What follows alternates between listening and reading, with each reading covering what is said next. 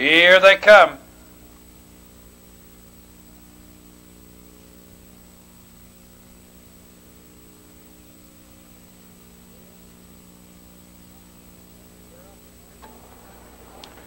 They're off and pacing. Time in a bottle left sharply for the lead. Off stride at the start was Complex Coup.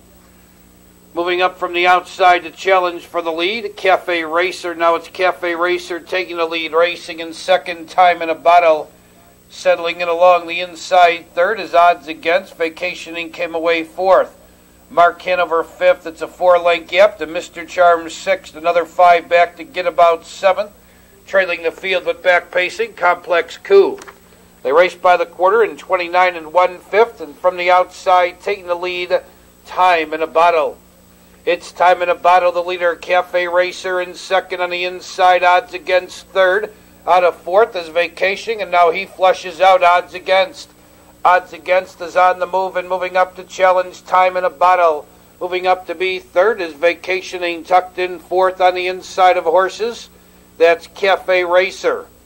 Mr. Charm comes on fifth, racing sixth. Mark Hanover. Far back are Get About and Complex Coup. Less than a half mile the pace in the race, and now taking the lead is Vacationing.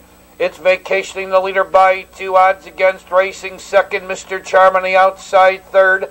Time in a Bottle, no place to go fourth. Cafe Racer gains ground fifth. Around the turn, they're in the stretch, and it's Vacationing leading by 2, odds against, towards the inside second. Mr. Charm on the outside third, closing ground fourth is Cafe Racer. Time in a Bottle, no place to go fifth. Racing in sixth, Mark Hanover.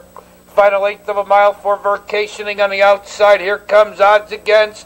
Crawford's rocking and whipping, trying to get Vacationing another 1/16 of a mile. Odds against is right alongside to challenge, and odds against is going to get up to win it. Odds against in front. Vacationing second, Mr. Charm third.